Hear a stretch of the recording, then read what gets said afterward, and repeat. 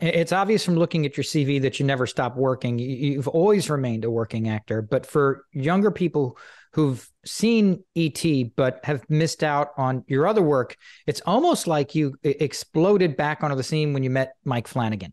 I know Yeah. he's been building his brand for a while, but ever since Hill House came out, it's like every good horror film or show that comes out, he seemingly has had some sort of hand in making. You have a unique perspective, having worked so closely with him on so many projects. Talk to us a little bit about the man himself. When did you first hear about him? I met Mike in 2014 in a general meeting, but he was talking about this film that he was doing, Ouija Origin of Evil, which is sort of a sequel prequel to a Blumhouse movie called Ouija, which I hadn't seen. I'm, ironically, I'm not much of a horror fan. I don't know much about the horror world, but I met Mike and he said, I'm a big fan of your work and I want to cast you in this as Father Tom, but I want to cast you in everything that I do. And I'm sitting here thinking, you know, I was about to fade into obscurity. I was just probably a couple of years away from just kind of slipping off the edge of the known world. And here's this guy who wants to like say I'm his favorite actor and put me in everything. So I didn't believe him. I thought he was just selling me some Hollywood line. But the part came through and I did it. And I had a blast working with him. And he was the most organized director I've ever worked with. Like everything is lined out. He's got a shot list that he's built sets around. So I was kind of taken aback by his enthusiasm and his proficiency, I suppose. And then he kept good on his word and he kept feeding me these parts. Every few months I would get a call and he would say, I got something. Do you want to do it? And I had never experienced that before. So it was kind of fun. And it's been fun working with him because he never gives me um, a dull job, I suppose. I always have to either make something out of it or find something um, to do with it that kind of sets it apart. And as an actor, that's been a challenge and a pleasure to work with characters like this over the years. It's been fun. Hill House, I mean, my God, that show felt like it came out of nowhere. And then it just took Netflix completely by storm. Is that how it happened for you as well? Like what you were talking about, how kind of the role came about?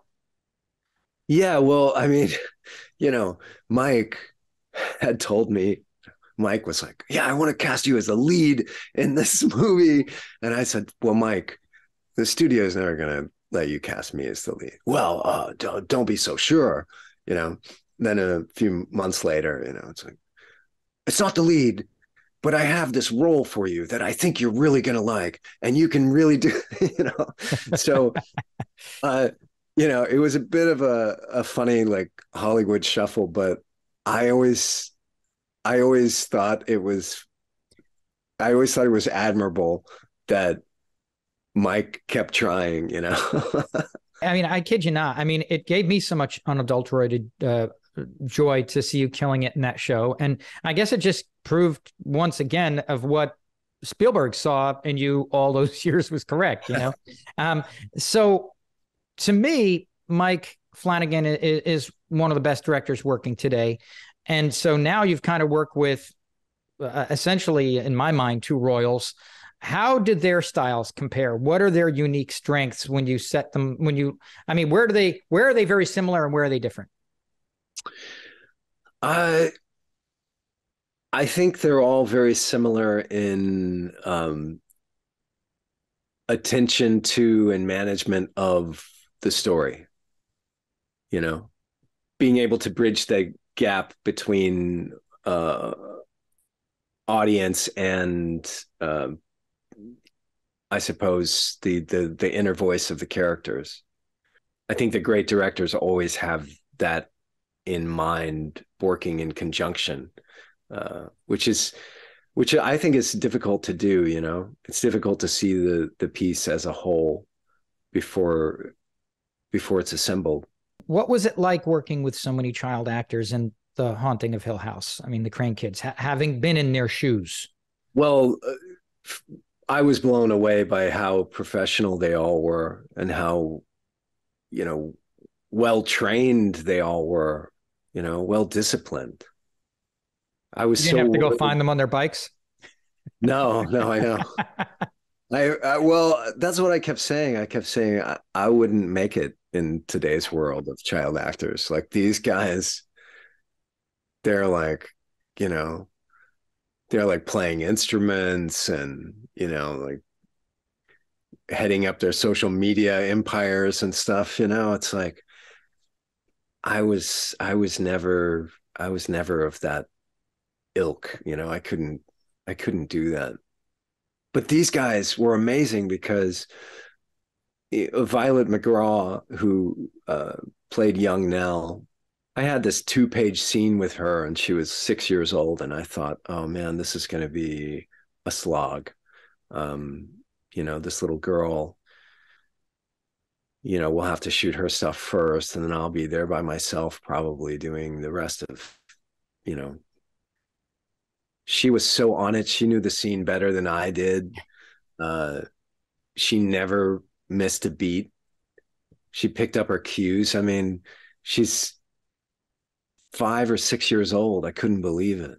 Did any of them have any idea of your background, of your ET pedigree? I Yeah, mean, they all knew. They all knew, and you know, I gave them all I gave them all a gift, an ET related thing. I think I gave them a book about the making of ET, and signed it for them all as, you know, as kind of a starting gift. now you said you were never a big fan of horror films before signing on to do Hill House. I've always wondered what it's got to be like to act in a horror film or show. How do you get yourself to a place where you can accurately portray the horror that your character has seen or felt? I mean, how do you do that? Where especially if you don't come from that genre, I guess, where does that come from? Where do No, you draw that from? I don't.